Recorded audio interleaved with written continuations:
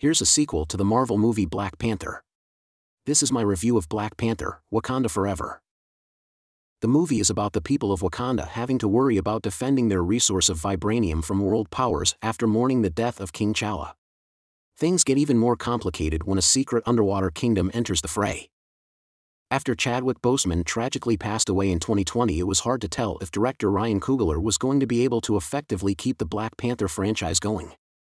This movie was his first test, and I'm happy to report that he has indeed pulled it off.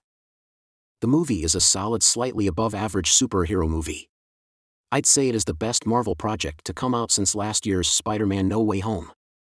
The film, like a lot of movies this year, is unfortunately too long for its own good, although this movie being long didn't annoy me as much as others. Overall, the movie works and has some pretty cool new antagonists. I'm giving Black Panther, Wakanda Forever 3.5 out of 5 stars with a thumbs up.